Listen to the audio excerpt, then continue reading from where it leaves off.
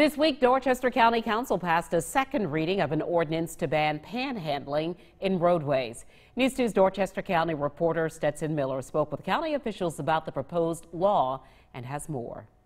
Dorchester County is working to crack down on panhandling in roads across the county. It's happened in places like here on Bacons Bridge Road and Dorchester Road. Now a new law that's in the works would prevent panhandling here to keep people safe and to keep traffic moving.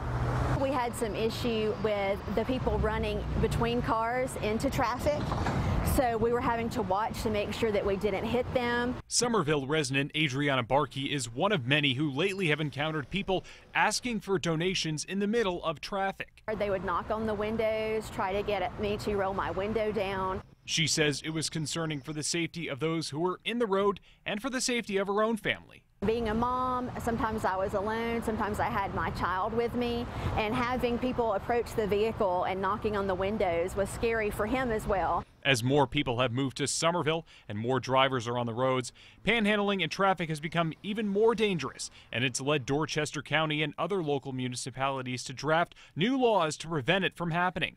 The whole reason behind this is really just public safety. We don't want people standing in lanes of traffic and turn lanes or in the main right-of-way soliciting funds. The group that Adriana encountered is called Miracle House of Hope Ministries. They were ticketed for business license ordinance violations because they weren't registered as a charitable organization. But the county couldn't stop them from asking for money in the road, so the ordinance was drafted. That we took them to court a few times, and this would be something that we could actually shut them down while in the act to get them out of the roadway. Adriana says she's not against giving money to those in need, but says there are safer places than the road to donate. I don't feel that it's at all, an attack against the homeless community, but it's a safety issue. And one more reading of the ordinance is required before it can be enacted. In Dorchester County, Stetson Miller, Count on 2.